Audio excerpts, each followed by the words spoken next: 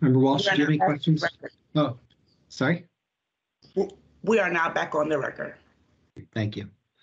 I'm gonna have to take one more break so I get a chance to do it right. All right. 0 for 3. Member Walsh, if you have any questions, please go ahead. Okay. Thank you, Chair Foster, and good afternoon, everyone from OneCare. I've spent a lot of the break just trying to go over some things and really change a lot of what I had in mind, basically because of the strength of your presentation this morning. I thought it was really, really good. And if you have it available and could bring up like slide 19 to 22 in particular, I want to highlight what I appreciated so much about it.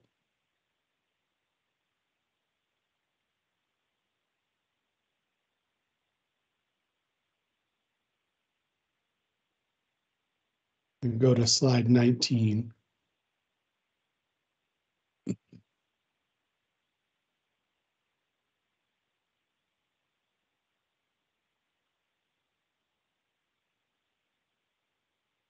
Right, so in this 2024 approach, where the alignment that you're talking about, and then the change to the population health model program, where the base payments are somewhat less, and the ability to earn bonuses or incentives has grown.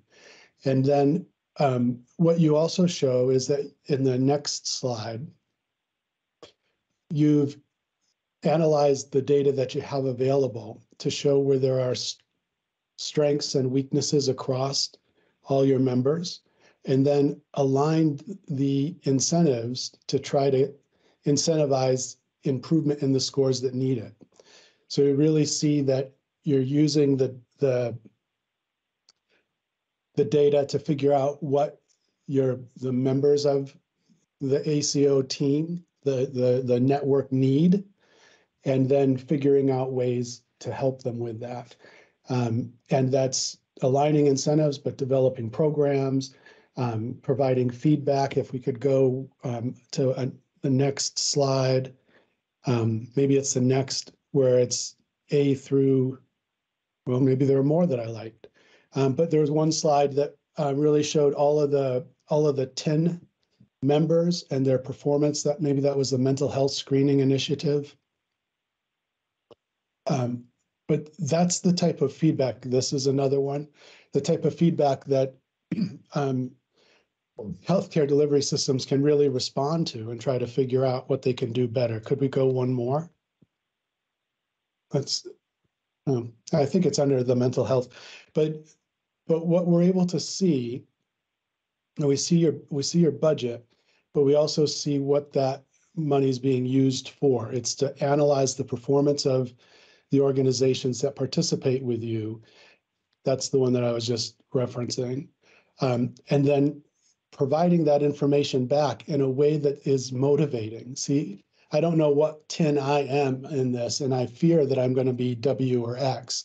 And so I'm going to work really hard to try to get closer to A.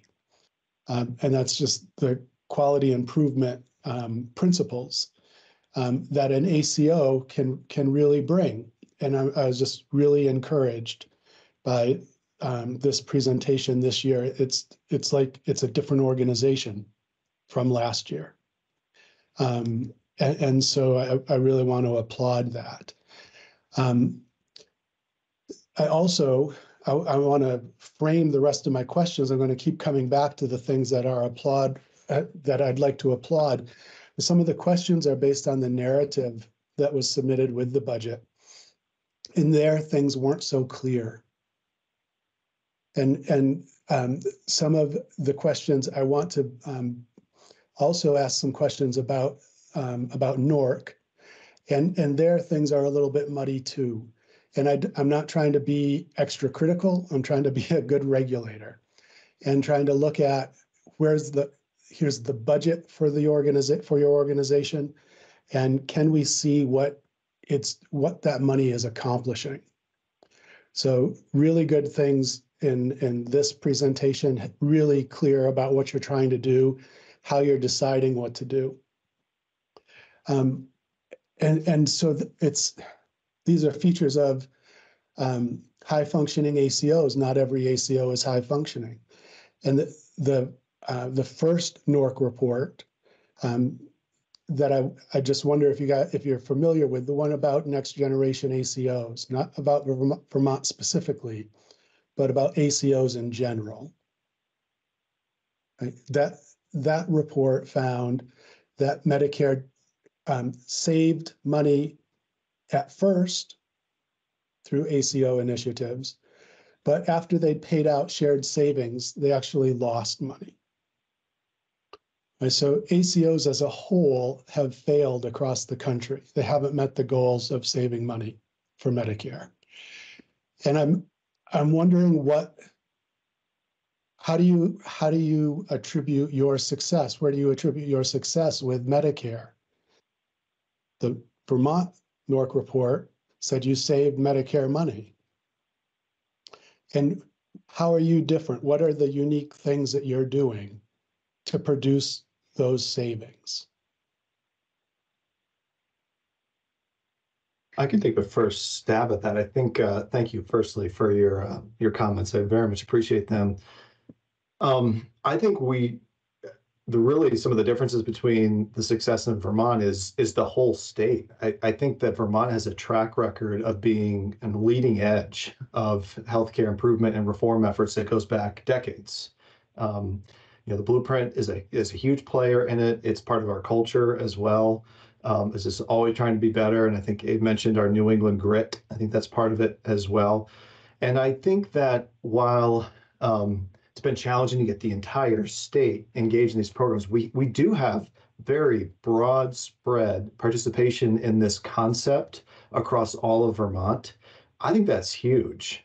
I think it's really important to what we've been able to achieve here. I mean, no one entity, particularly one care, can solve all these problems, but if we're all working together on these shared goals and all playing our part and trying to figure out our unique roles in the evolution and the improvement, I think that all contributes to why we've seen some really good results in Vermont. Things aren't perfect. There's lots more to do. But I think we should be building on that foundation of widespread participation, multiple entities and parties contributing to the endeavor, and trying to just continue to build on what's worked well, tinker and advance, learn from what we've experienced in the past, and keep the momentum. Yeah, I just add to that the statewide nature of our ACO and the level at which we foster collaboration across the entire continuum is really different, Member Walsh, than other ACOs that have generally a fairly narrow focus of a single TIN or single entity and very limited geography. It's been both an advantage to us as well as, honestly, a challenge in some of the work that we've done to bring together such a huge disparate area. But I appreciate the kind words, and you should know that we took your words to heart last year, and we really tried to structure our approach and our presentation and our budget around having real impact and come up with measurable ways that we could define success in the coming year. Well, thank you for that. And again, I'm very impressed with this year's edition. I think there's a lot of truth in that the intangibles about Vermont, being a special place and having a long history in healthcare reform efforts.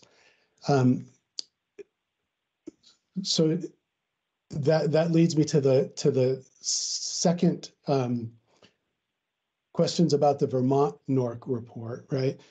Savings did not occur in the commercial arm and the Medicaid arm. So why do you think the Medicare savings occurred, but Medicaid and commercial did not?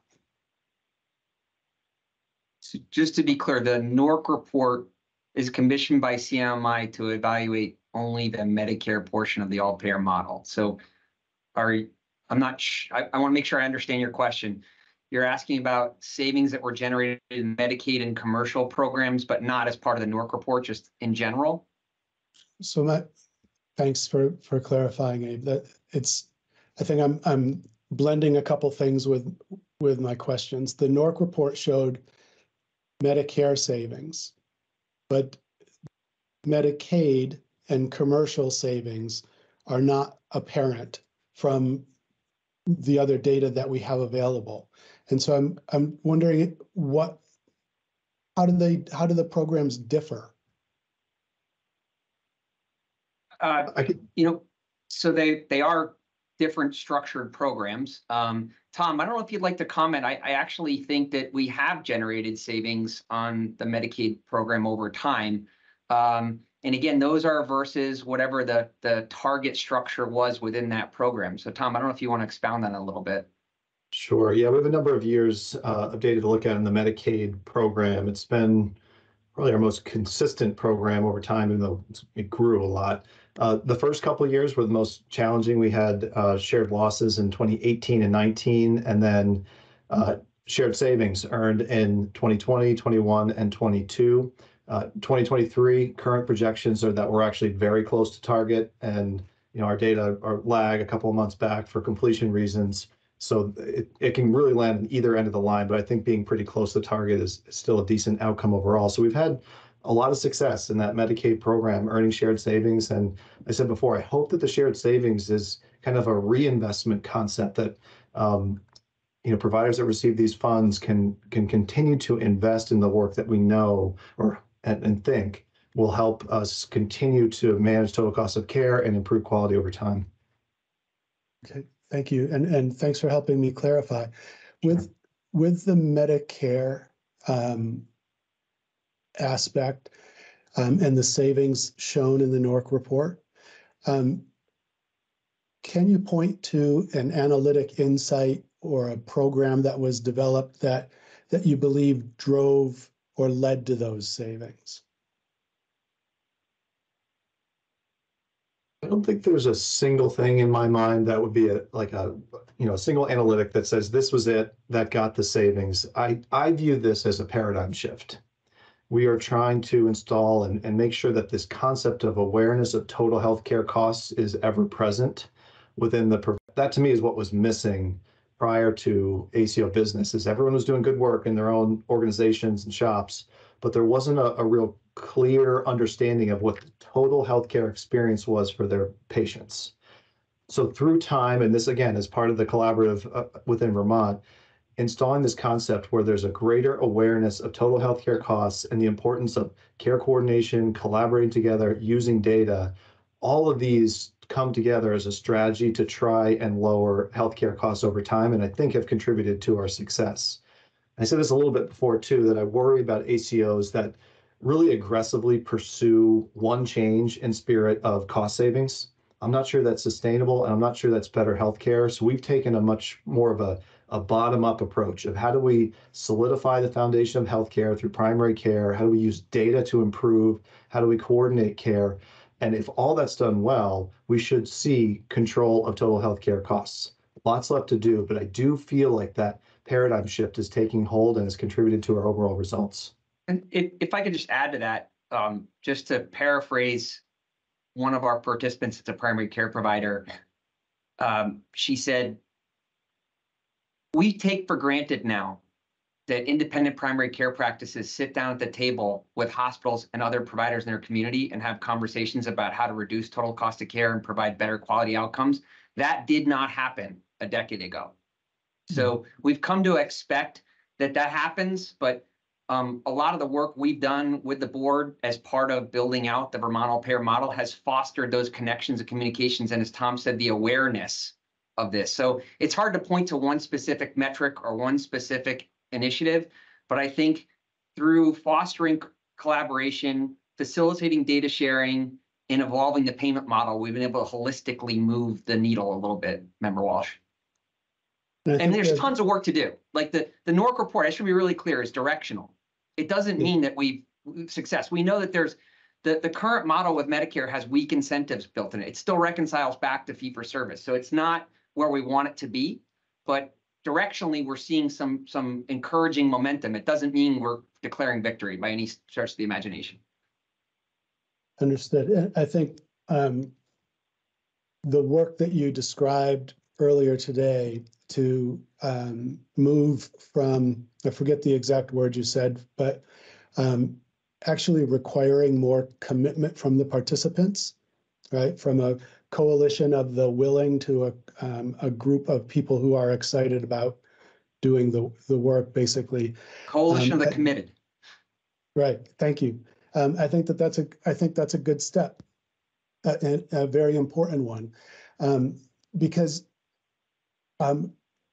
if 4 or 5 years from now, NORC was to look back and say there was savings, you could point to when you started the engagement initiatives, when you started the mental health screening initiative, when you started the population health incentive structure and the data that you used. But in the first years that NORC is looking at, we don't really see that, right? We don't see that there's analytic work that OneCare has done and a program developed based on that analytic work to lead to savings, right? And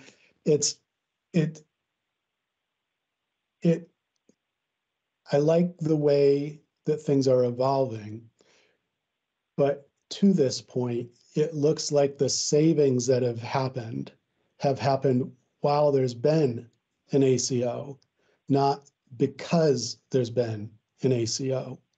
It's really difficult to tease out any causation, either in that report or prior budgets and submissions to us that I've been part of. So I mean, it seems like what you're alluding to is sort of like a run chart, right? And you'd be able to do some type of regression analysis to say this is exactly what we think caused movement. We'd love to do that. There's a lot of moving parts going on at the same time, so it is complicated to do that. But I do think, as you say, if we look back in time, we hope to be able to come back and say the mental health screening initiative, these are some measurable things that moved because of it. And so I'm aligned with you that I want to make sure we have measurable goals, and then we go back and we do PDSA cycles, or plan, do, study, act, and really say, did this work? And if it didn't, how can we either move on from it or tweak it or find a new program that will work? And Abe, that's exactly right, whether it's a run chart or a regression analysis, but some way of assessing the impact of the efforts that you're making, right? Prior to today and the presentation this morning, it looked as though on paper and through prior presentations that OneCare was an entity that could accept dollars from the federal government and distribute it to its members. But there wasn't the analytic work or the program development or really the quality improvement initiatives that are seen in high performing ACOs. And so I'm very happy with what it looks like is starting today, but it was missing in the past. And I asked questions last year to try to tease that out. And I wanted to ask some today, but I don't have to ask as many. It wasn't there so much in the past. And you're trying to do it in the future, and I'm happy for that. There's in the budget narrative that you submitted, there was a quote that I came across. It said, "Despite the pass-through nature of some funding streams, OneCare controls the strategic apportionment and design of the programs and payment models." And so I was going to ask more about how is the apportionment determined, and give an example. Well, I feel like you did some of that in the presentation earlier, but it's been lacking in the past. The alignment of population health expectations for care coordination, QI, and performance improvement, all of those words are used, and they'd be monitored with run charts and regressions. So it's been talked about for a long time, but it hasn't been a part of what we've seen. But it looks like we might now. In the narrative that was submitted, if we have, does anybody have a copy of that we could bring up?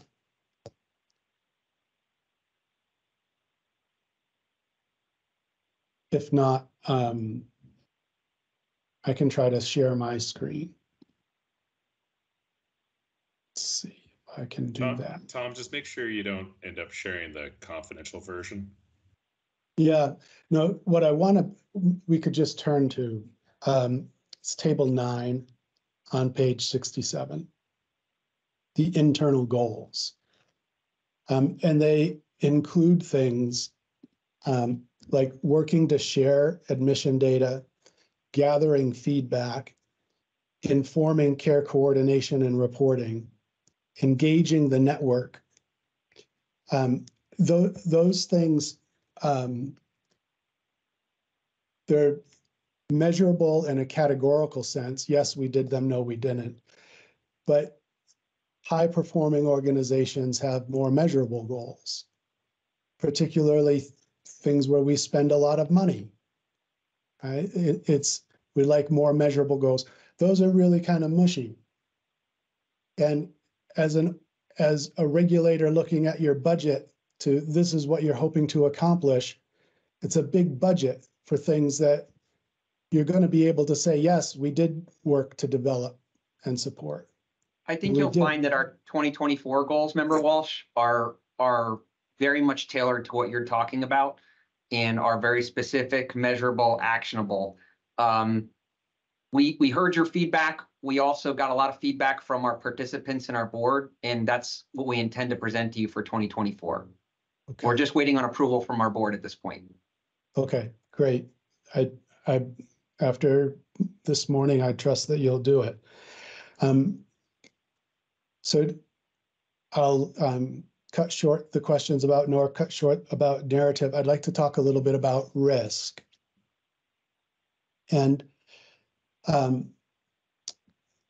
specifically, we talked a bit last year about the risk corridors and the potential to earn more in savings if there was greater risk. And it seems, looking over the years, that the amount of risk any entity, whether it's you as the ACO or hospitals or primary care providers, the amount of risk that is accepted has kind of stagnated. Am I reading those reports correctly, or have I missed something?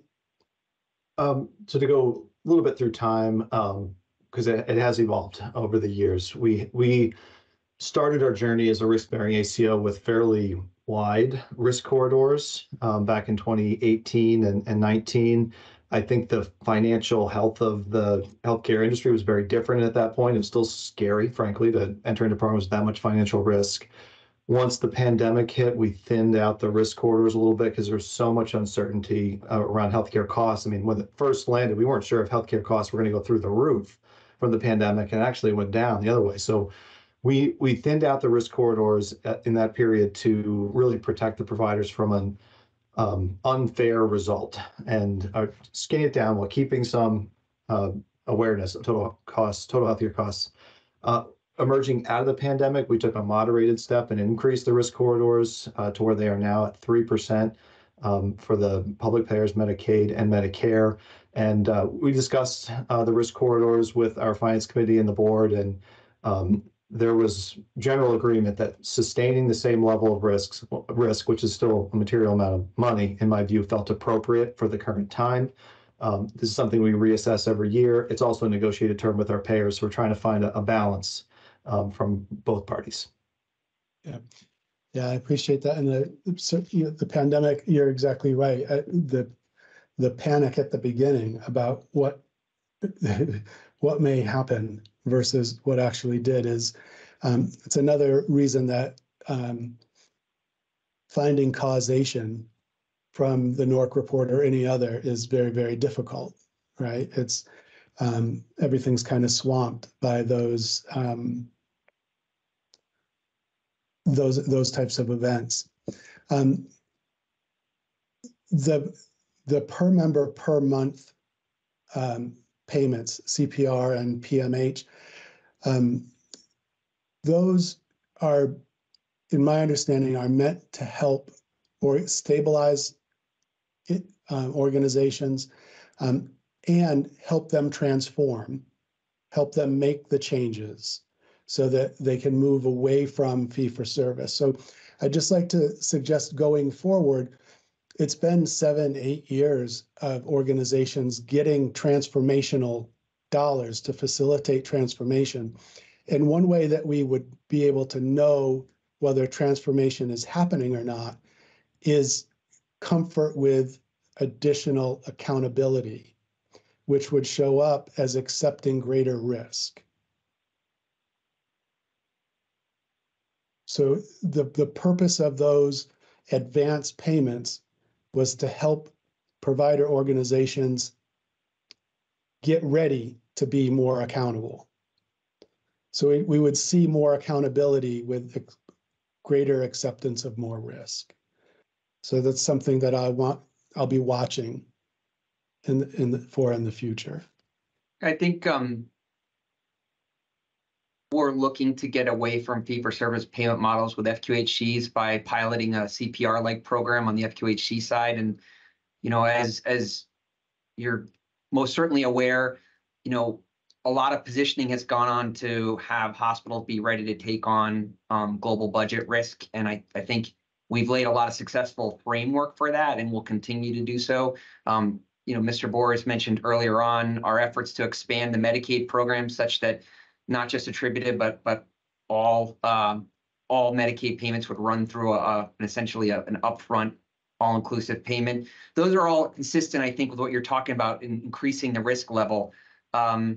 It's complicated. We try to moderate that with making sure we can sustain the network over time and not sort of force feed this too quickly. So it's a balance. Yeah, but we hear you. I feel heard and listened to. I appreciate that, and I'm trying to listen with you all, and work through this, because as you've said and I've said, and I believe we're trying to do something that's helpful to as many people as possible. I think given the length of the runway that we've had with this approach, I would like to see as a regular, for the money that's been spent, that there's greater risk accepted. That's a signal of the transformation happening. So it's just something that I'll be looking for. And thanks for bearing with me. Well, this morning's presentation was unexpected. I'm kind of jumbling my notes because of it.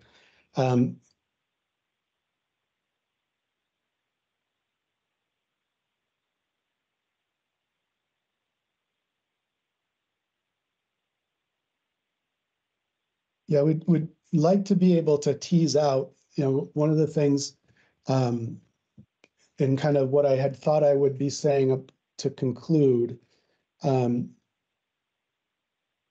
idea of having data analytics that inform the design of programs and incentives that lead to improvement in the data where our performance was lacking. That's kind of what,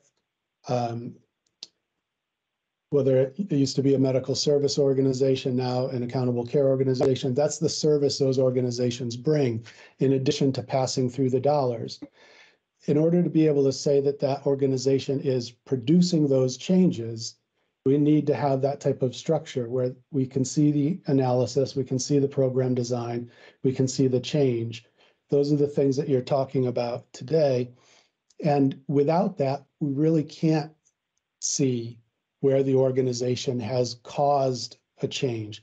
And the NORC report does a nice job, even in the abstract, of saying this. It says that, yeah, there were Medicare savings, but Vermont has a unique and robust history of health reform, and the potential effects of pre-existing care and delivery systems initiatives may have led to the changes that we see. We can't just Absolutely. say that it's the ACO. And so as a result, unaccounted for differences in area level characteristics between the comparison groups can affect the accuracy and precision of it. So without that focus on being able to show some causation, it's really hard to say that the money being spent is leading to changes. earlier today, you described an approach that can answer that question. And I'm encouraged by what you presented earlier. And I think I'll leave it at that. So thank you for what you presented earlier, and thanks for answering my questions. Thank you. I have a couple questions. On page 9 of the narrative, it referenced some top performing ACOs that OneCare had contacted. And I was curious, two things. One, who were they and what were you trying to carry over from your learnings through them? Am I permitted to name them? I don't know if I can name them in public. I'm happy to tell you, though. I know the names. I can talk about what we discussed a little bit, if that would answer your question. That's fine, yeah. So some of the discussions were specifically about ED utilization and access to primary care, because those were the two benchmarks where we scored low. And so we had discussions with 3 total high-performing ACOs about these particular areas, and also about patient experience, because we identified that one of them in particular was doing pretty well on their CAP score. So we wanted to find out how they were doing that. So we had great conversations. We have more meetings to go. Usually we only get about half an hour with these people. They're busy. They're like CEOs of ACOs and some medical people too. But we heard great stories about things like care management in the ED, and building a robust system for that. Building on the team-based care idea, so that patients are getting more accurate help with medication reconciliation. So employing pharmacists to be on the team to do that. Also allowing non-MD, non-nurse practitioner people to perform annual wellness visits. So those are some of the examples. And I can certainly get some more and tell you the names at a later time. Yeah, and just generally, Chair Foster, I had the opportunity to attend the National ACO Conference in DC a month or so ago, and it's challenging.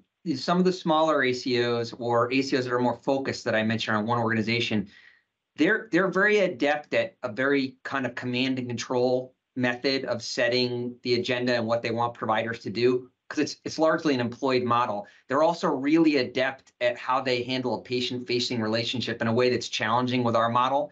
So when we talk to them, they're really interested in some of the big impacts that we've had statewide. They're really curious about that. We also presented on how we utilize waivers in a way that others haven't really even scratched the surface of.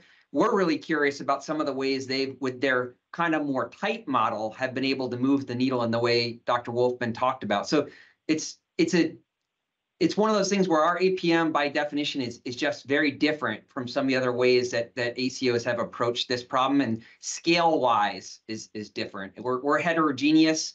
We're much less sort of top-down command and control oriented. We're more like trying to bring together, versus they're sort of saying, this is exactly how you're going to do it, and this is how we're going to measure it. Oh, sorry, I didn't mean to interrupt. I just wanted to add one more very important note, which is the others are on one EHR too. That's a big difference. Big difference. I know we went past answering your question, but I just wanted to give you a little more context, Chair Foster. No, I appreciate it. That's helpful. On the primary care provider learnings and the wellness visit learnings, are any of those takeaways incorporated into this year's budget? I assume the question relates to the CPR data that I shared. Just to make sure I answer correctly. I just meant in general. So you met with these ACOs and you tried to learn some things from how they're doing things, which is great. And I was curious which of those takeaways are being utilized this year. I can answer that.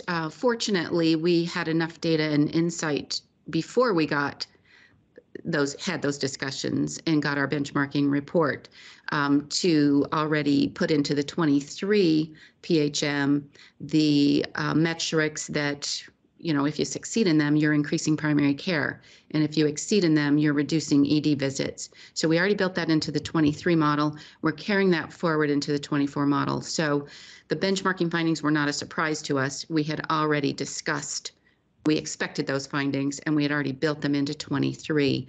And going forward, we will continue to use the learnings from these discussions with other high-performing ACOs to help us with our strategies to work on those measures in particular. And then, Mr. Boris, I think what you were about to say is something I was interested in as well. The CPR program and how you adjusted it. Please, I think you said you were going to say something about that. Sure. So the data I shared about the CPR practice performance is really just intended to show our process a little bit. These are brand new data. We're just kind of making sure we understand them entirely as well. But how we can use a program like CPR to engage with the practices in a group setting where they can all share ideas. They all have different perspectives and ideas, and use that group to really help understand some strategies moving forward, and then we can measure and monitor and hope to see some different results in the future. So I want to make sure I'm clear on the CPR program. Is the total amount of money available to independent primary care providers greater or lesser than in last year's budget? It is greater in total. We've advanced that percent of total cost of care from a max of 9 up to 10. That's some substantial additional funds. Now, it must be said, attribution does play a part in this because our work is contained to the attributed population. That is a moving part, but I anticipate that it will be extra money for these practices. So in terms of percentage, absolute dollars, and amount per practice, you anticipate will be greater? I do. Okay. We can confirm that once we get final attribution from the payers over the next couple of months. That will really be what lands that, and I'll be able to give a more conclusive answer. Okay. And so the goal I saw by 2027 was to move that percentage to 12%. Are there any reasons why you couldn't move it to 12% now? Or technically no, but because of our network configuration, I think it's important to take a stepwise approach. OneCare really doesn't generate money outside of the payer contract revenues or the hospitals. So when we increase the percentage to primary care, it comes at the expense of somebody else within the OneCare network. I just think it's appropriate to take a moderated step, tell everyone where we're going, and kind of move in that direction year over year. I think that's a better strategy to sustain the OneCare network. If we're too aggressive in these kind of investment areas, it risks losing participation from the hospitals in particular. And if I could just add, I mentioned that other ACOs tend to be a bit more top-down command and control. OneCare is its participants. So the way Tom makes that decision is he has an advisory committee to the finance committee that deals with value-based care arrangements and asks them, where's your sense in terms of our pacing? Should we move faster or slower? Then that comes to the finance committee to take a vote on, is this the right thing to do as a representation of our entire network? Then it goes to the board for approval. And what was really interesting, I would have thought the finance committee, which has hospital representation, that the hospital representatives would have been, slow down. We're really in margin trouble. We can't put more money into this just to put to primary care. The exact opposite was true, Chair Foster. The hospital representative said, we want to move as fast as we possibly can move because we know that in the end, this is the right thing to do to reduce overall total cost of care, to get more money to primary care. So it was really heartening. But again, I just want to stress that we are our participants. We don't make top-down decisions and tell them how it's going to be. We rely on them to work with us to make collaborative decisions across the state. I appreciate that distinction. Did you ask them to go up to 12% and they said no? If they were so supportive, why are we at 9, not 12? We asked them what the right pacing was, and as Tom said, they felt that stepwise approach was the right way to go. There were a few, there was variability, right? There was discussion about how fast should we go and should we push faster, but the general agreement and trend had been to get to 12% by 2027, and they decided to stay with that goal, kind of despite the financial headwinds. Well, I think the hope, and everything everyone's working on through this and the next all-payer model work is really to drive some of this more money upstream because it will alleviate some of the financial pressures on the hospitals. We agree completely. Yeah. We agree. Do you think there's any opportunity to go and push your network to see if they would go to 12% now? Tom, we'd have to go back, I think, with the finance committee and the board and to, take another vote based on that feedback, but it's possible to do that. Yeah, I mean, given sort of the trajectory on the benchmarking of as you guys, to your credit, acknowledge, I do think there might be opportunity there to get that higher, and the hope would be, and if we're sort of looking towards global budgets in the all-payer model too, this might be a nice on-ramp for an opportunity to see how this works and alleviate some of the, if that goal comes to fruition, then I think it really is an important point for the next reform efforts. So I think it'd be worth a discussion, and if they're so supportive of it, 12's more than 9. Well, we appreciate the feedback. Great.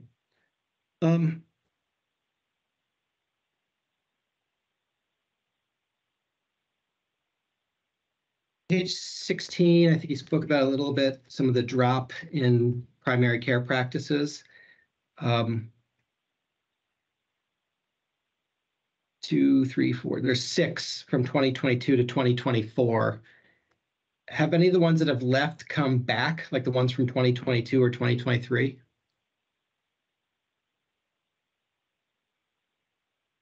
To my recollection, we've had 2 primary care entities that had left for a period of time that have returned. We have several that have closed.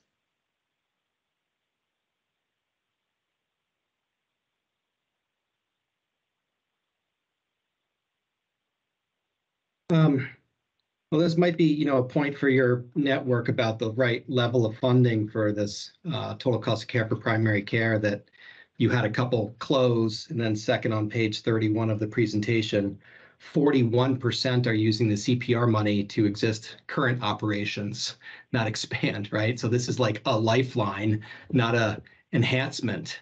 So I think, the fact that you had 2 close and you lost them from your network and 41% are using the money to sustain themselves might be a good argument that maybe 12% is better than 9. Chair Foster, if I could just clarify, I think you're making an excellent point, and a couple of the practices that closed were a result of retirements. So just wanted to make that point. Sometimes more money keeps people in the game.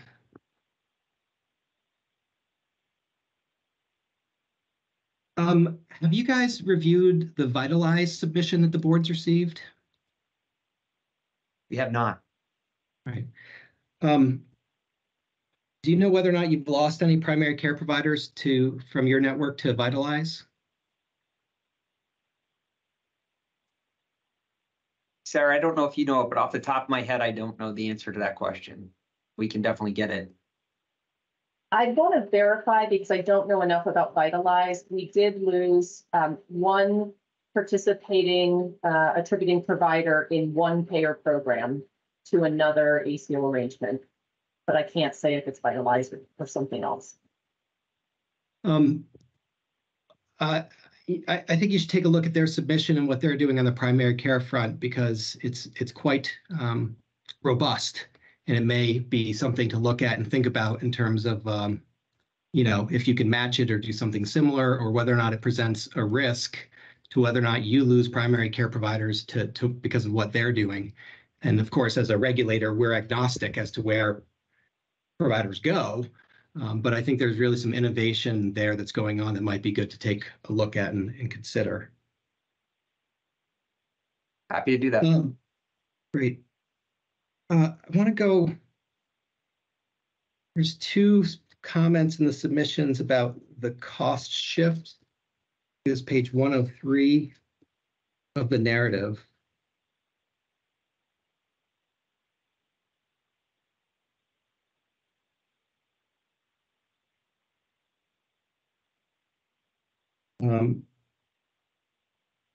This is in response to a question about what actions healthcare stakeholders can take to support the ACO in achieving the goals of the all-payer model. And one of the lines said that, quote, "This could begin by finding common ground around belief systems of value-based care, recognition of the cost shift, and affordability. And there seems to be a little bit of a debate in the state about cost shift, and I wanted to understand your views of it and what the common understanding is that you thought we should all have. Tom, do you want to start, or you would like me to start?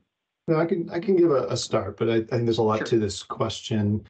The topic of affordability comes up often, and I sympathize with this board because it is a big challenge.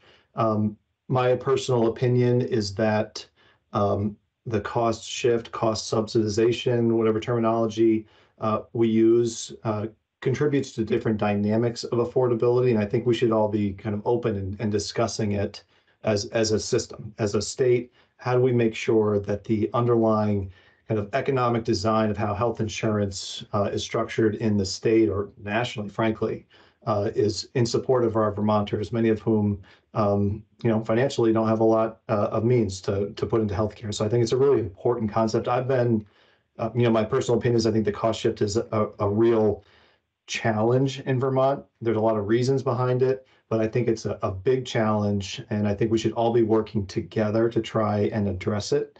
So I think that's kind of where I start. I think that this is a really interesting, complex, and problematic dynamic that goes on for a lot of different reasons, and it's going to take a very coordinated effort to help address it. And what is it in your view? I mean, to me, this is an upstream component of our budget. So we live with whatever dynamics are in place, but I think that there are differences in the insurance coverage landscape. And over time, we've seen differences in the rates that payers pay for public insurance lines versus commercial. And I think that is putting a lot of pressure on those who have to purchase a commercial insurance product. Yeah, and I'd just say, in terms of cross subsidization, I think that the current model and the existing incentives that are involved with it are aligned to promote healthcare versus sick care. We know that, right? They reward symptom treatment and not illness prevention. We're trying to shift that payment model, but when we know that certain aspects of care are under reimbursed under the current payment model, including primary care, mental health, post-acute, home health care, I could go on and on. And there are incredible challenges to integrate work around the biggest challenges that we face as a society: mental health and substance abuse, housing, workforce, you name it. It's a real challenge. And to get back to your question about the cost shift or cross subsidization, we know that we're not putting the right money in an equitable way from all payers into what will actually drive the best possible results. So I kind of pull the camera back, Chair Foster, to say, what do we as Vermonters, if we have a certain amount we want to invest, or we're able to invest in healthcare, how can we get the best possible quality outcomes for the people we serve in an equitable manner, in a way that we can afford? Right now, we know that we rely heavily on unit cost from commercial in this system to offset utilization in government payers. Right, wrong, and different. That's just a fact of life. Now, I think what we want to do is lower the total cost of care in total so that we improve that slightly. But I do think we need to think about how we're investing money at a level below that within each payer into the right things. And that's some of the stuff we've been talking about today. But we have to acknowledge that we do, like all insurance systems, you generally cross-subsidize those who are higher need from those that have less need. But in this case, the amounts that are coming in on a unit cost level are just very disparate amongst the different payers. And affordability is obviously, as you know, part of our mission here at the Care Board. 100%. And I'm a Vermonter, right? So this means a lot to me. It means a lot when my friends come to me and say, I don't understand what you guys are doing at OneCare because my premiums keep going up. And it's a longer discussion that, but I agree. At the end of the day, healthcare has to be affordable for Vermonters, no matter what coverage you have. We're relying with you 100%, and we support the board in that mission. Great, and that's appreciated.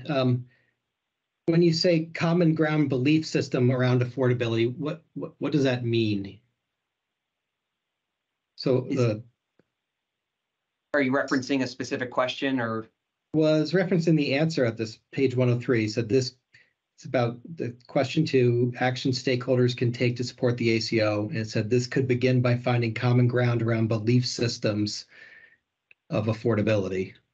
But I think some of that goes back to a commentary we've had earlier or discussion we had earlier here, which is one of the reasons that I think we struggle is there's some debate about whether value-based care works. And when that debate starts to surface, it sort of destabilizes a lot of these efforts. And further, when there's discussion of whether there really is a cost shift or whether there really is cross-subsidization, it tends to take away from some of the credible efforts that there are to actually remediate that cost shift and start to balance it so in an equitable manner. I don't know, we should read too much more into the response than that. I mean, Tom, I don't know if you want to comment on it or anybody else wants to comment, but that's how I take it. It's really just trying to acknowledge that we've got some systemic problems and that we're taking steps to try to remediate those in ways that, we're not policymakers, so we can't like shift everything, but we're trying to work within the system we have to try to alleviate some of these things that are problems. I did want to talk a little bit about the NORC report. Mr. Berman, you had mentioned we should invite NORC. I just want to let you know we did invite them. They're not able to attend, so that's we not won't. Great. Yeah, we won't be hearing from them. Am I mistaken that they did present back in November of 2021 when they had the first report? Is that right? I believe they had in the past. I wasn't here, but my understanding is they had presented in the past. Did they provide a reason why they are not available? Is it just logistics, or are they not permitted to report out? I'm not that close to that. Okay.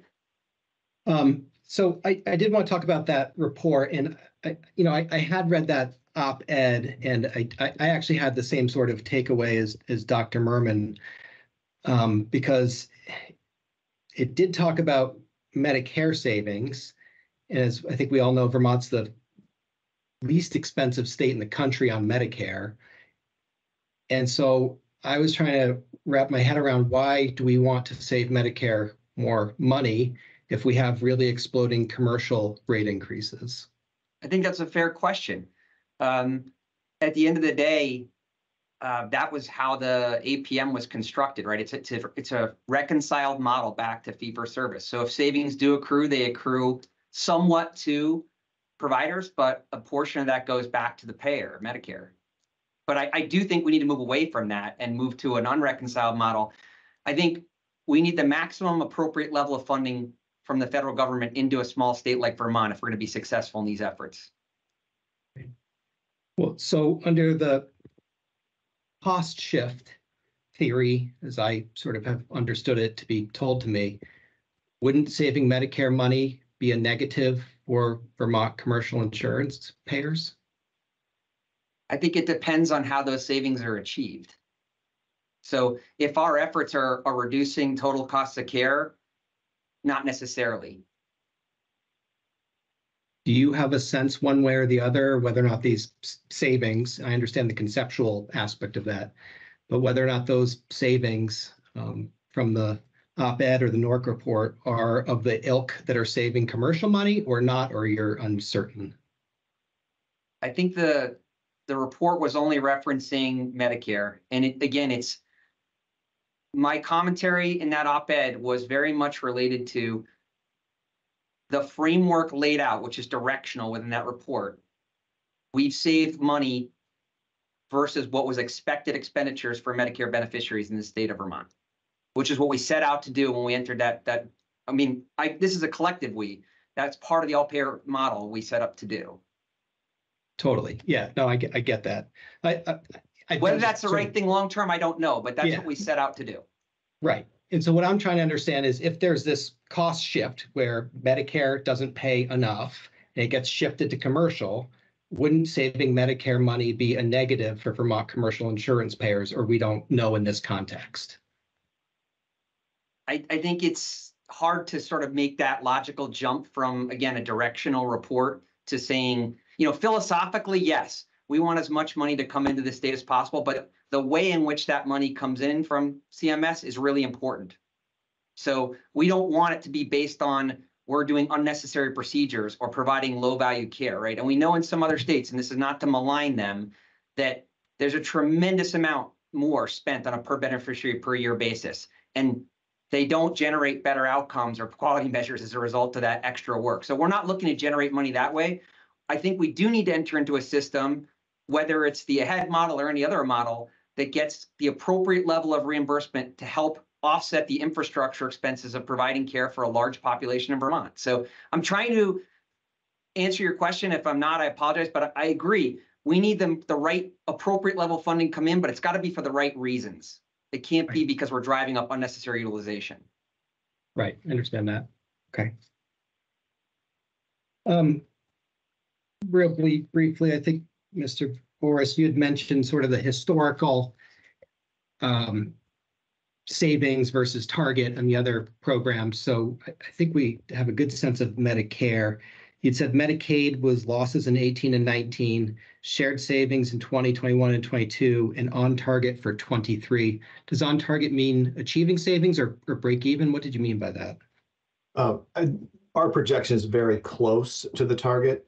These are big giant numbers that we're talking about. So it's possible that we'll land on either side of the line and once 2023 concludes. So I'd say we're trending very close, and I don't really want to commit one way or the other just because there's still a lot of the year left in terms of claims data coming in, but very close.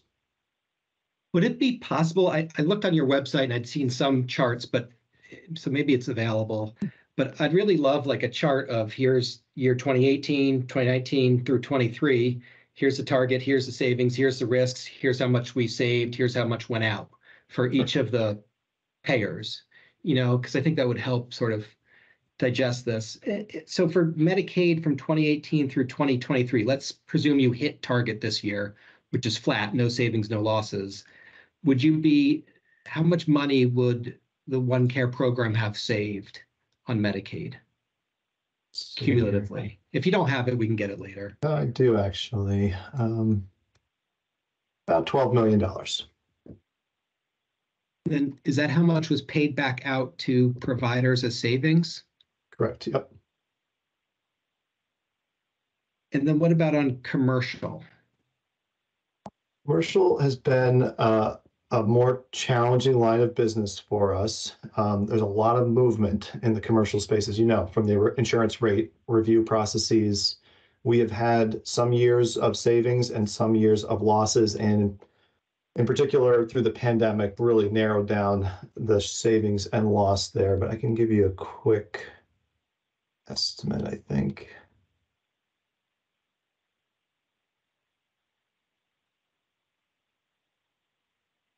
We are roughly 357,000 to the good in those programs, so relatively modest relative to the other programs. Again, that's how much was paid back out as savings? A little bit of nuance to that, actually, in that during the pandemic years, 2020, 21, and we structured the commercial arrangements that there were savings and loss, but they were structured as reinvestments in quality work rather than a shared savings or shared loss distribution. But conceptually, you have it right. Okay.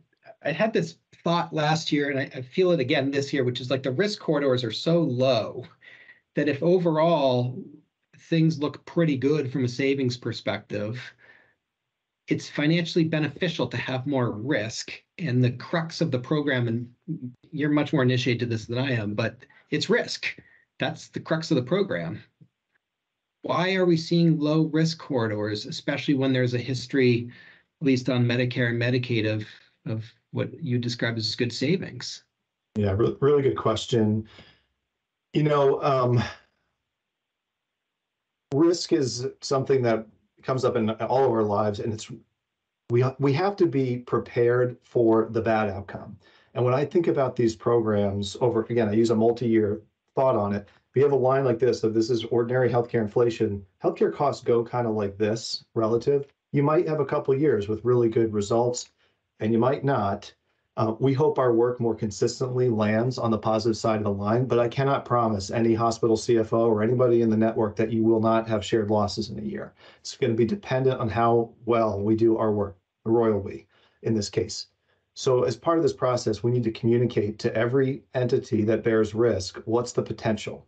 We call this the maximum risk limit for any organization. We give them a number to say your downside payment will not exceed X. That number is often scary to these organizations, and that a small critical access hospital, this could be betting their whole margin for their year. So, that's Tom, a challenging spot to put an could I organization. just cut you off, Tom, to talk about that? So Sure. when we think about risk, providers' balance sheets, specifically hospitals in this case that we're asking to take risk on behalf of their healthcare service area, aren't designed to deal with insurance risk. And as Tom mentioned, insurance risk goes up and down, right? It's not a linear trend. So insurers have reserves built up or mechanisms to offset that risk that hospitals just don't have. So I agree with you, Chair Foster. We want to get into a place where more risk is there, but it's the two canoe problem, right? We've got to get them out of the risk of not having enough volume and into the risk of having the wrong kind of volume and too much of that volume. And when do we hit that inflection point? That's the question we need to all address together and figure out how to ramp up into that risk and where we kind of tilt over. But as part of that, figuring out how to help them mitigate that risk over time or somehow reserve against it that they're just not set up to do today. Yeah, it just seems like the odds are favorable. So it's not dollar for dollar. You multiply the likelihood of an outcome by the upside of the outcome. And maybe I'm more of a risk taker than others, but it seems favorable. As Tom said, it's a little bit when the margin is this size and the potential maximum risk is this side, they feel like they're betting the farm. Or they're doubling the farm with 70% odds.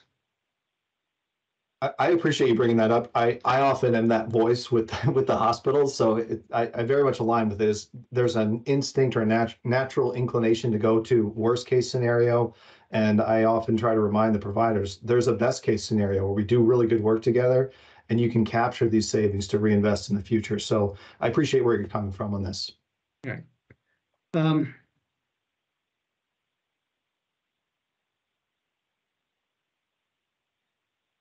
Maybe just two quick topics. The primary care money for hospital-based primary care providers, the PHM money, we'd asked about it. There was a lack of certainty as to whether or not it had been used for primary care, I think at the last hearing back in the spring. Do we have any further insights as to confirmation that that money was used to support primary care?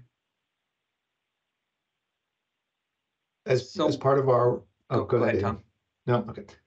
As part of our ongoing work there, as we explore this, I've had a number of conversations with hospitals to really get an understanding of how they've utilized these funds.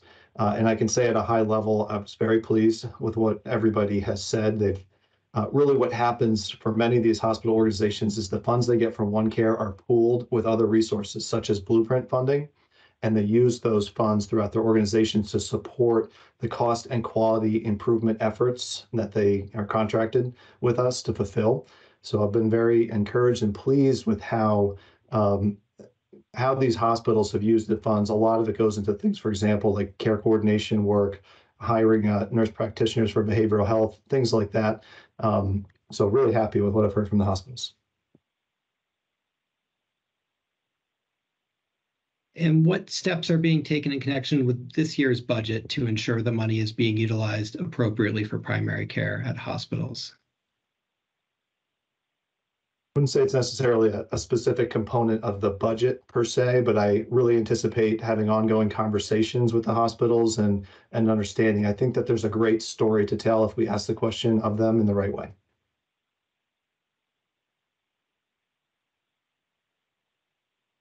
So in short, Chair Foster, I mean, we've made efforts to gather the information that were related to the order to this effect. Our contracts don't require that hospitals use funds derived from participation in these programs in any specific way. So it's something we're going to need to work on. And, you know, I understand your interest in it. As you know, there are other components of the order that have caused us to challenge that order. So I don't know how much more we can really say about it than that. Yeah, and I'm speaking really about going forward and how we're making sure the money is going to be where it should be. I recognize OneCare is appealing the order about getting affidavits to ensure that the money went to where it was supposed to be, and I recognize that. But a big crux of the program is support for primary care, and it's really important if you want to do that to make sure that the money's going to where it's supposed to be going. Otherwise, it's not going to work particularly well. And when we do see the downward trajectory on some of the primary care benchmarking, that highlights that concern for me that we don't know where that money really is or have really a clear accounting or steps in place to make sure it goes there with this money this year in this budget. And do you have counsel on by chance? We do have Aaron Perry, who's our in-house counsel. Okay, Yep, I'm here. Nice, great, nice to meet you. I'm gonna ask a couple questions just around executive compensation. I don't want to get into the litigation, but there's some questions as to this year's budget that are relevant on that. So we have an administrative cost here, a budget, and we have executive compensation in it. Am I correct that executive compensation's been lowered in this year's budget? Well, sorry, not for the lawyer, for a witness. We have budgeted the existing compensation structure for all of our executives in 2024. I thought it was lower than in 2023, no? There's always changes in terms of positions. I'd have to go back and look at the staffing changes through time, and we always build a budget that has certain assumptions in, and sometimes those pan out exactly as planned, and other times not. So there's some nuance and moving parts to it, but the same structure exists in 24 as it did relative to 23. Yeah, and I'll again just restate, we built this budget from the ground up.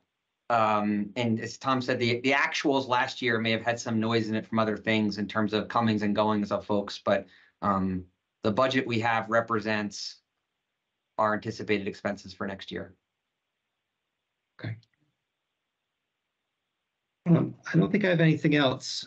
So thank you all for the submission and your presentation today. Anything else from Ms. Sawyer or any other board members? All right, great. I'll turn it to the healthcare advocate. Thank you, Chair Foster.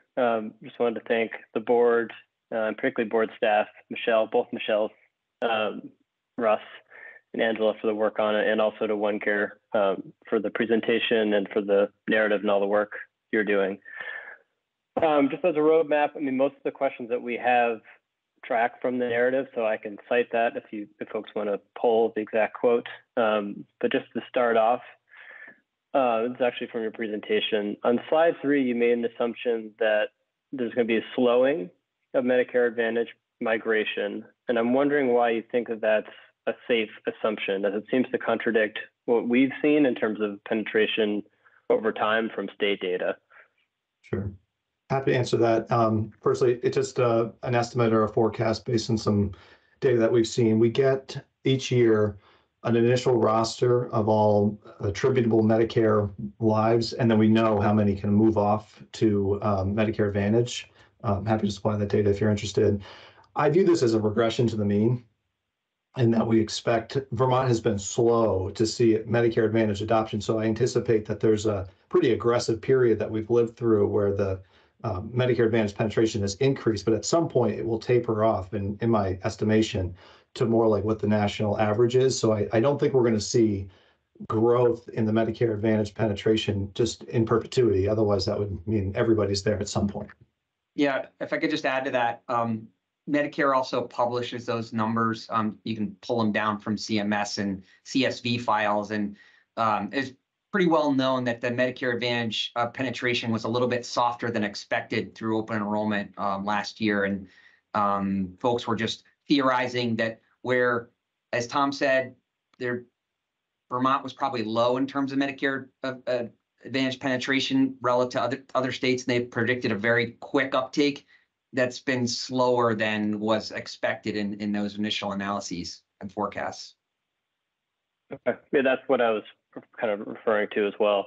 I know we've spoken about this before, but I'm wondering how you reconcile this assumption and if you see it as a competing priority that your parent organization has an MA plan. Like, do you view that as a threat to what you're trying to do, or is it not a threat? So our parent organization, the sole member of OneCare is UVM Health Network. They have an affiliation with MVP for UVM Health Advantage. They don't have an ownership stake in that plan, to my knowledge. I think their overall approach to the 65 plus population is really consistent, whether fee for service or MA, and they're trying to build a lot of the capacity within their population health service organization in coordination with us to do a better job managing it. I don't really know that I can opine on Americans have a choice as to whether they want to do Medicare Part C or they want to do traditional Medicare. Within Medicare Part C, they've got choices of who they choose. In my mind, it's not our place to sort of comment on which program or plan they choose within that. Okay, fair enough. And this is from the narrative, page 54 and 55. You wrote that the aim to reduce hospital participation fees over time has been offset by regulatory directives to move money between provider types, purchase benchmarking tools, provide analytic reports unrelated to ACO activities, answer questions about concepts unrelated to OneCare's ACO contracts, and defend the value providers reap from being in an ACO. Under a state level arrangement, these regulatory variable costs have significantly increased resources and costs to operate an ACO and limited resources away from supporting your mission. I'm paraphrasing a little bit there, if that's okay. But your budget submission, and I'm trying to reconcile this, shows an 11% reduction in participation fees from the hospitals. So I'm wondering how you can then argue that these reductions were offset by costs related to regulatory directives, and I'm wondering which ones you're referring to. Sure thing. So I think the comment was largely related to the past activities, not necessarily this 2024 budget that we've submitted here today. It's hard to show this, but a lot of OneCare's work really is in this regulatory space. There's a lot of reporting that we do. We've been ordered to fulfill this benchmarking report that comes with significant costs, but also tremendous time effort from our staff. The evaluation work similar, not necessarily saying these are bad things, but they have added cost to our existence. And the greatest cost to me isn't the money, it's really the effort. The effort I'd much rather direct towards our providers, towards the work that we presented today. That to me is where the real value of this structure is.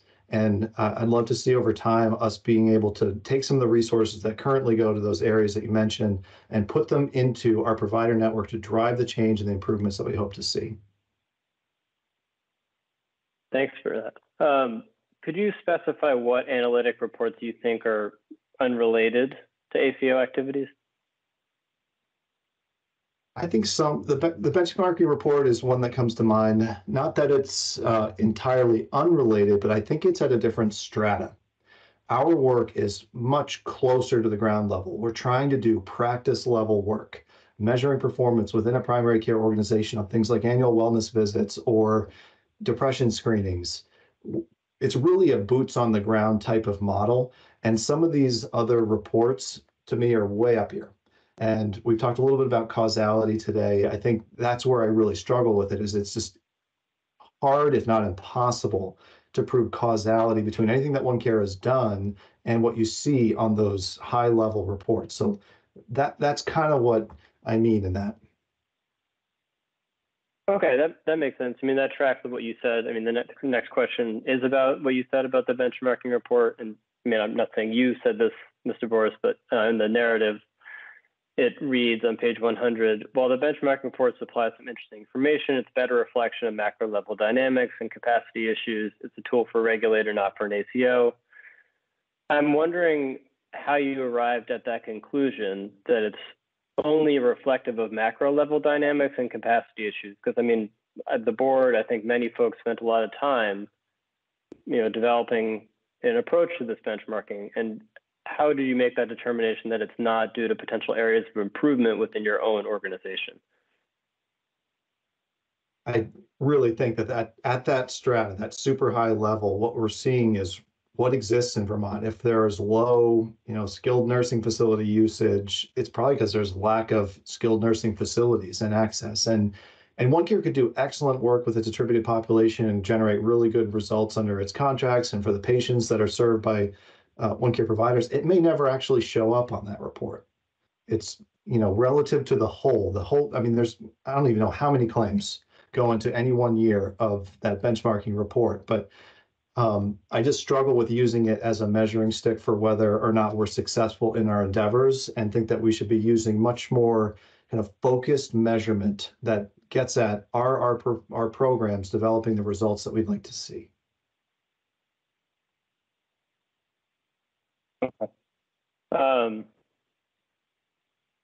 Okay, Chair Foster asked about this quote, so I won't read the full thing. It's on page 103 about, you talk about the regulation should be rationalized and ensure it's empowered, capable, and focused on fundamental levers that can help control costs, increase access, and ensure high quality care for Vermonters.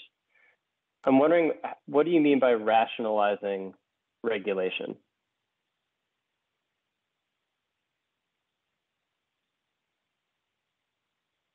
Was this question 1 under section 9 on page 103?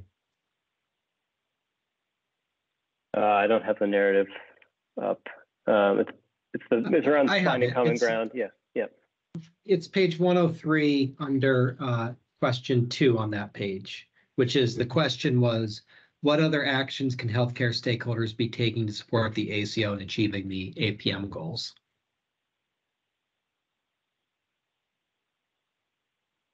And the quote, I think it's the last sentence, I think, in number 2 on 103. Is that's what you're asking about? Correct. Mr. Peach? Yep. Yeah, I don't want to read the whole thing because I've been reading a lot of quotes. Yeah. I mean, I think in totality, again, we are 100% aligned with the goals of the Green Mountain Care Board. We want to see this succeed.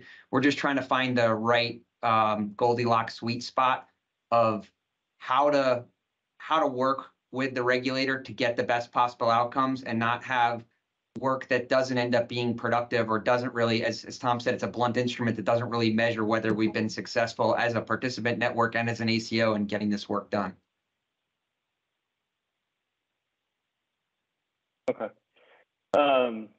The second one other part of this question is that you talk about fundamental levers to control costs, increase access, and ensure high quality care. What do you think those fundamental levers are? To me, it's what we've included in the budget, which is really working with our providers to ensure that they're adhering to best practices in the population health domain, and making sure that things like care coordination are uniform across all providers. We're using data to help inform changes in how care is delivered in that primary care setting or community-based setting, and all of that work, we believe, through this budget will help ensure high quality care for Vermonters over time. I just add that, fostering collaboration around particularly transitions of care is a really huge thing, right? We know, if you think about a Pareto, right, an 80-20, we know 20% of the population is driving 80% of the spend. So how are we identifying those potentially high risk, rising risk, and high risk patients, and creating a patient-centered alignment of providers around them, such that we can help them navigate their disease state and other things that they're facing from a social determinants of health perspective together. Those are real levers for success, right? Thank you. I appreciate that. Switching topics a bit, because I don't think we've really touched on it much today, regarding the UVM data analytics contract. I'm wondering what outcomes or improvements Vermonters should expect from this relationship and how you're evaluating that or thinking about that.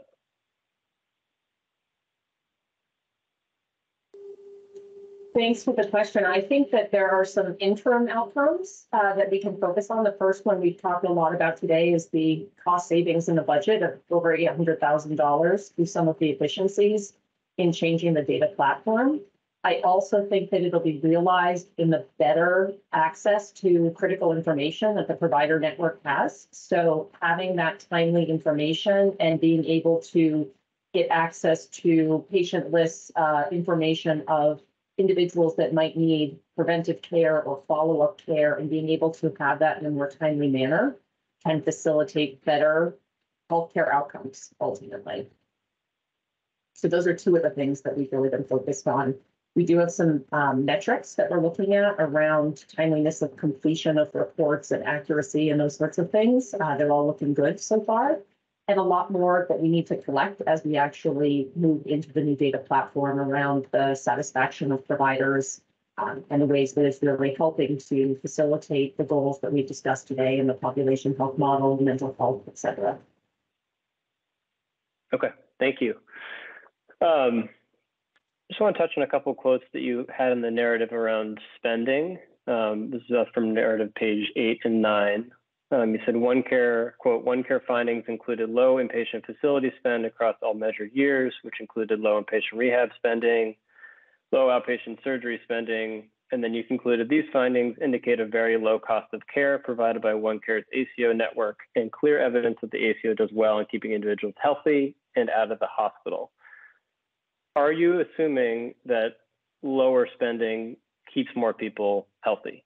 And if so, is that true across the board, or is there some nuance in that assumption?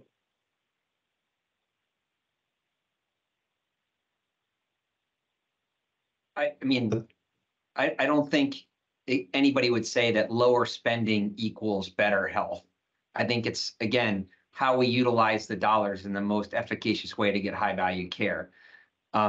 If we can care for people outside an acute care setting, that's always going to be the preference if it's the right place to care for them. And, there's a lot of elements that go into clinical judgment around what the appropriate criteria are for admission. I mean, Dr. Wolfman could probably comment on that much better than I can. I don't pretend to be a clinician, but I don't think it can universally be said that lower cost means better healthcare. Okay. So it sounds like you would agree. I just have a statement. I mean, would you agree that lower spending could also mean avoidance of care, avoidance of high cost care, access restrictions for healthy individuals, or wait times, lack of providers? Like, could it mean those other things? It could. I think that's why we use the quality metrics and the outcome metrics in combination with the financial measures to make sure we're not stinting on care or in any way shorting outcomes or access in favor of generating savings. Got it. Okay. Thank you. This is the last thing I want to say. It's more of a statement than a question. We listened to the questions from Dr. Merman about the NORC evaluation, and I hear loud and clear from OneCare that you did not intend to mislead anyone into thinking that you believe the NORC report shows OneCare is reducing costs. But I do think the average Vermonter would read this quote from your op-ed in the Manchester Journal and reach a different conclusion. And this is from the op-ed directly. The healthcare cost landscape, like most costs these days, is bleak. Just as your grocery bill and the price at the gas pump seem to grow ever higher, healthcare bills are among the costs that are steadily rising. This is precisely why the transformational work of OneCare Vermont to reduce the rate of healthcare spending while improving the quality of care is so important. An evaluation commissioned by the federal government concluded last month that OneCare is bucking the trend and actually driving down healthcare costs. Our view at the HCA about the NORC report is that they are seeking to answer a research question that's of interest to the federal government, and that's about Medicare spending. And I think it's critical that we make a distinction and are all aware that spending on Medicare or any other payer is very different than what the cost that people experience, that Vermonters experience. And I think it's essential to not conflate those two topics. The NORC report, in our view, was never designed or intended to measure and evaluate costs, particularly those by Vermonters or the public. And I think that Vermonters are much more concerned with whether or not OneCare is lowering their costs, not whether or not they're saving the federal government money.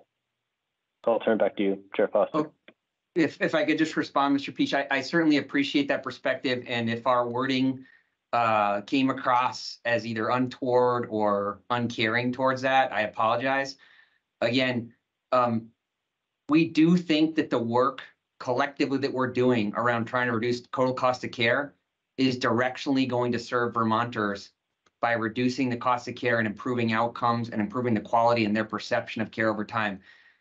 You're right, that report isn't necessarily answering that question, but I do think that reducing total cost of care and changing the way we provide care and getting out of sick care into healthcare is important. And one of the reasons I put that out there is because of the antipathy and the negativity towards the ACO. It sours people conceptually on total cost of care management. And if I could just go on for a second to say, the alternative to that is unit cost suppression and utilization suppression. Neither one of those result in a sustainable delivery system that delivers good outcomes over time. Getting people to work together to solve this problem is what we're all about. So I'm trying to build a little bit of groundswell around, hey, some things are working and directionally we're going the right place. We're working together as a system to try to solve a very complex problem. It's not meant to say that we've solved it or that everything's perfect. So I'm acknowledging what you're saying, and I'm apologizing for any misperception from it, but my intention was to put out there that value-based care does work, but it takes time to get there, and it takes collaboration across the system to get there. Thank you.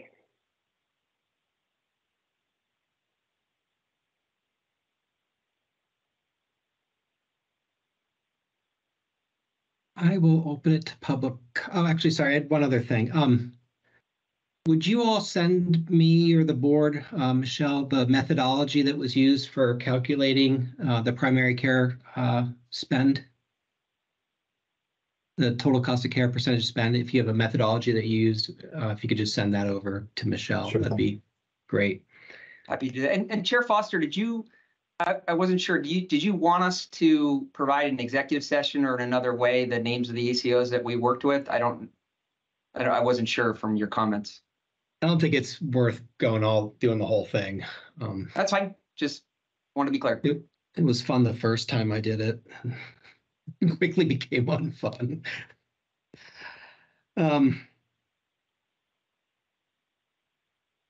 Okay, I'll open it to public comment via the raise your hand function.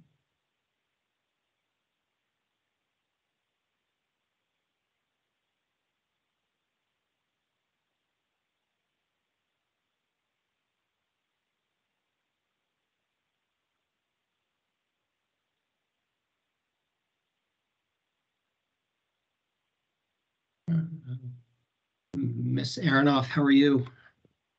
Yeah, I'm very well, Mr. Chair. Thank you. How are you? I'm well, thank you. Thanks. So this is an issue that I've brought up before. So for folks who don't know, I'm Susan Aronoff. I do policy work for the Vermont Developmental Disabilities Council. As people in this meeting probably know, people with disabilities are Vermont's largest health disparity group. One of the things that really interferes with access to healthcare for people with disabilities is basic language access. So one of the things that OneCare is required to do is send out a letter to people when they become attributed to OneCare. And I don't believe the letter has changed any, but I would like to ask that whatever the current letter is, to be sure that it's included in the budget materials. It's been my contention that the letter is not in plain language and does not do a very good job at all of informing people what it means that now they're attributed to OneCare. For instance, the letter doesn't even indicate that OneCare is a business. It says it's that the ACO is a group of providers who come together voluntarily. So I will submit this in writing, but I just wanted to take this when it's time for comments. I've done this many years. It's never changed. But hey, there's a new administration at the Green Mountain Care Board. Yay! So I'm hoping maybe this administration might take the issue of language access a little bit more seriously than it's been taken in the past. So this is just a preview. I will send the letter as it exists, assuming I have a current copy. If it's changed since the last time I looked at it, and now it informs people what it means to be an attributed life and have your provider have a stake in the outcome of your healthcare. It's a very different relationship that patients have with providers once they're attributed. Providers get paid more if someone's diabetes is managed. People need to know things like that. There's a real concept out there of cherry picking and lemon dropping, and people need to be on the lookout for that. So anyway, that's just the first of many issues, but I was hoping if I brought it up today that OneCare might take the opportunity to review their letter and maybe submit a better letter this year, one that says one that does what it's supposed to do, which is inform someone who's attributed what it means to be attributed to an accountable care organization. Thank you. It seems like a pretty reasonable request. I don't know if there's any barriers to you doing that or if you have any feedback on that. Yeah, Abe, yeah, go ahead. I recognize the public comments aren't questions, but I'd like to comment on that. Yeah, please. I assume Ms. Aronoff is referring to the Medicare letter that we're required to send out. Fortunately or unfortunately, the letter and all the specific wording is mandated by CMS. We're not permitted to change that as a Medicare ACO. I don't know if the letter I received the letter as a state employee because I'm attributed as a state employee. So I wasn't attributed as a Medicare member. But I think that there's got to be ways where you could insert maybe just a word or two about what an ACO is, like, for instance, a business enterprise, not a voluntary operation, just things like that. We'd certainly be willing to talk to you about that. And I mean, is it a different letter for the Medicare attributed lives than for the state employees?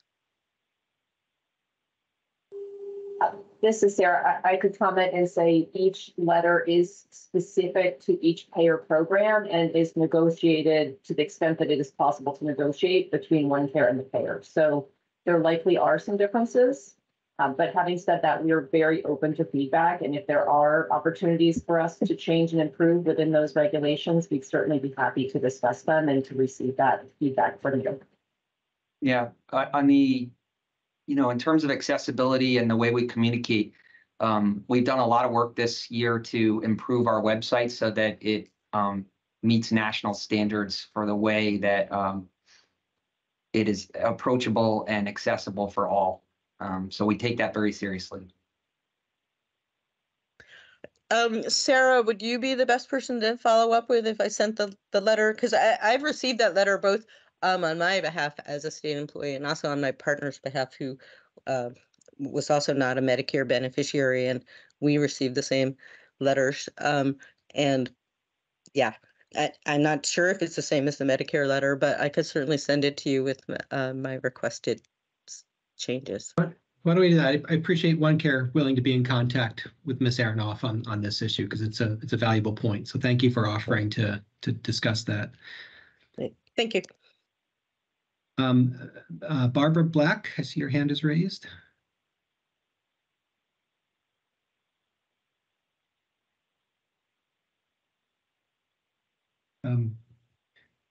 Barbara Black, I think you're muted if you're speaking, but your hand's raised. You can go ahead if you'd like.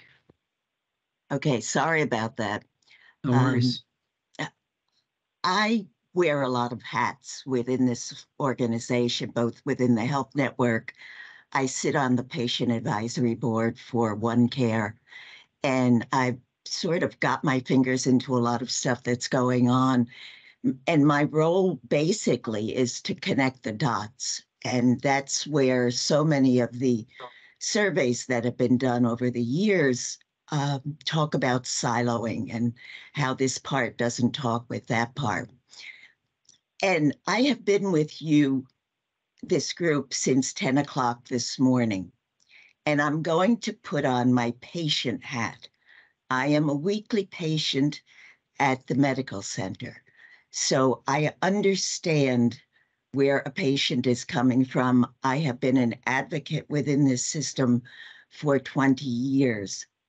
And as I listen to you, and I know budgets, I have created huge $12 million budgets in my other life.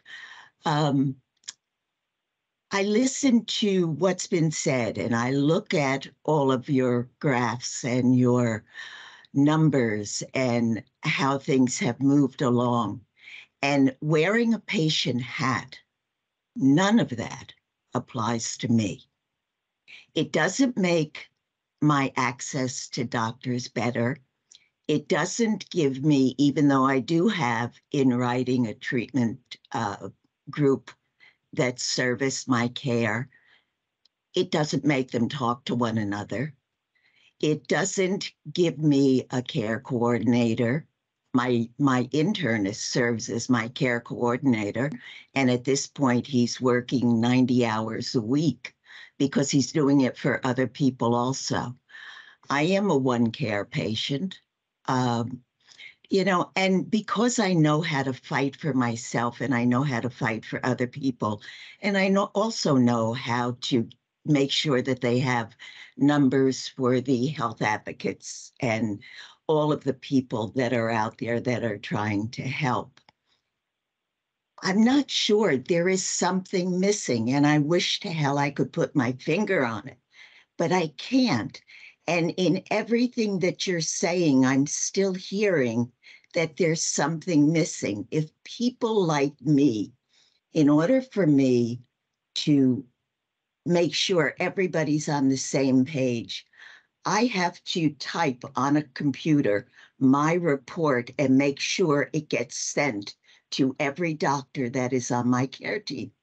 And the problem with that is that I don't have access to them.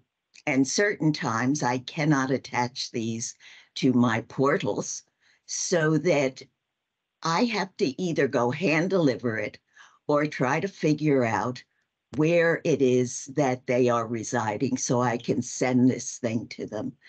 And I'm thinking all this is to make the system work for me, a patient. I also sit on one of the boards for community health. And the fact that so many of the independent doctors and an organization like Community Health does not have access to the same electronic records that the hospital uses is just a crime, because it complicates my life as a patient. For 20 years, I've heard about patient-centered care, and every time I hear it, my voice closes and my throat constricts, because when you say that, it's like I'm the patient and I'm sitting here thinking, I've got to fight for everything that I get. I'm 86 years old. Thank God I can still get up and I can go out and join these groups. And with the mouth that I have, I can make a point. But I think about all the other 86 years old who are slightly demented, who don't know who to call, who don't know where to go. And so I live in a senior building. They crawl into a corner and they don't do anything and they die. I don't know. I guess I just had to speak my piece. Carrie has heard this before, so it's not going to come as news to her. But I just would like people like me to be considered in all of this. I hear about so many of these groups that get together, and the only person that's not in the group is the patient. And all of this is about patient care. And you're not including the patient in the things that you're deciding to do. to the patient. So I thank you for giving me a platform to speak my piece. I'm really glad you did, Miss Black. I think it's you're exactly right. And, speaking off the cuff a little bit, many of us try and access the healthcare system and have tremendous problems doing so. Care board employees, board members, all of us. And you're spot on. Trying to get your record from one place to another, trying to get into the doctor in this state is massively frustrating and entirely unacceptable. It's try to go to getting a COVID shot or a flu shot right now, or try to go to it's just brutally difficult. And the other thing I'd say about it is there's huge equity issues in that. We're fortunate to get state salaries, or, one care is employed and gets benefits, but you have to take time off. I had to take 5 hours off the other morning to try and get a shot. And people can't do that. And I personally I just quit. I'm like, forget it. I'm not doing this. I have to go do things. And so that point really resonates with me, because it's incredibly frustrating, especially when you spend this much money on healthcare.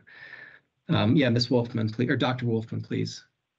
Thank you. You can call me Carrie too. That's fine. Thank you, Barbara, for your comments and for all that you contribute in all your different areas. The Patient and Family Advisory Committee at OneCare is very fortunate to have your dedication for so long, and you always say wonderful things. I agree with what you said. I agree with what Chair Foster just said. I'm a primary care provider, and sometimes it's hard for me to navigate the system too, although I think I probably do better since I work with it on a regular basis. But I couldn't agree more that navigating the system and having helpers navigate for people who are not able, for whatever reason, to do it themselves is a big area of work. And I went to an ACO payer collaborative meeting about a month ago. And it was small, but it was a lot of people from across the country coming together with innovative ideas. One of the people talked about patient care navigators as a really important role on their team-based care. It's something that I think we'll be talking about more. And I think there's there are a lot more options to help patients with transitions of care, navigating the system, than what we're providing. So thank you for your comments, and it's something that's always on my mind. I hear it firsthand from my patients on a regular basis. Why didn't you talk to so-and-so? Why isn't that in your computer? Why don't your computers talk to each other? So I think it's on us to work on these things. Great. Any other public comment? All right. Great. Well, thank you for your presentation today on your budget, and thank you very much to our team, Michelle, Russ, and I may be forgetting a couple people, but great work, and thank you, OneCare, for your time today. Is there any old business or new business to come before the board? And is there a motion to adjourn? So moved. Second. All those in favor, say aye. Aye. Aye. Aye. Aye. Thank you. Have a good day. We're adjourned. Thank you, Chair Foster. Thanks.